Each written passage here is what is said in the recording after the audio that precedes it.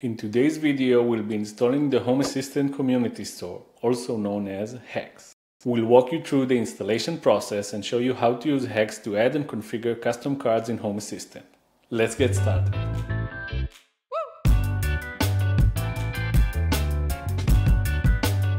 This tutorial is intended for Home Assistant on Docker installations. If you're running Home Assistant OS or supervised, make sure to watch my video about that. HACS is an add-on for Home Assistant that offers a user-friendly interface for discovering and installing custom elements. Think of it as an app store for Home Assistant, but made by the community. To follow along easily, check out the corresponding blog post in the description below. I'll show two methods for installing HACS, using Portainer or the command line. Feel free to skip ahead to your preferred method. Run docker ps and copy your container name. Run the following command using your container name.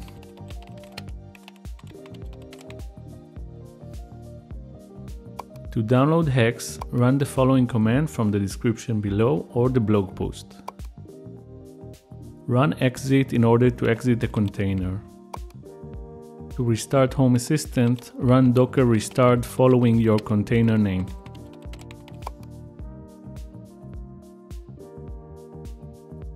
In Portainer, go to Containers, click on the exec console button of your container. To navigate to the terminal, click Connect.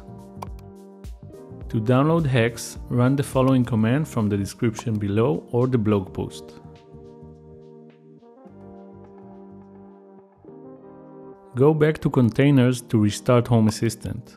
Check the box for your container and click Restart.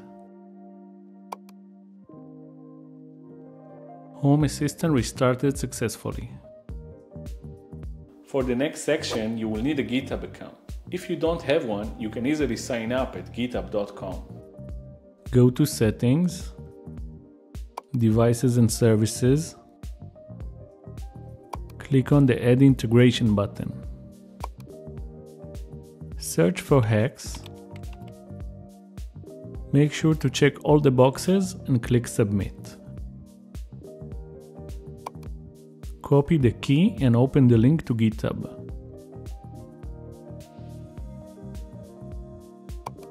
Log in to GitHub and paste the key. And finally, authorize HACS.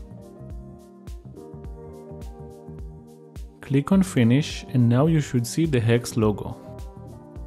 If you can't see the HACS logo, make sure to reload your browser. Now that you got HACS installed, you can browse for all the integrations and front-end elements, from fancy dashboard cards through to full integrations supporting even the most obscure smart products. HACS has got you covered.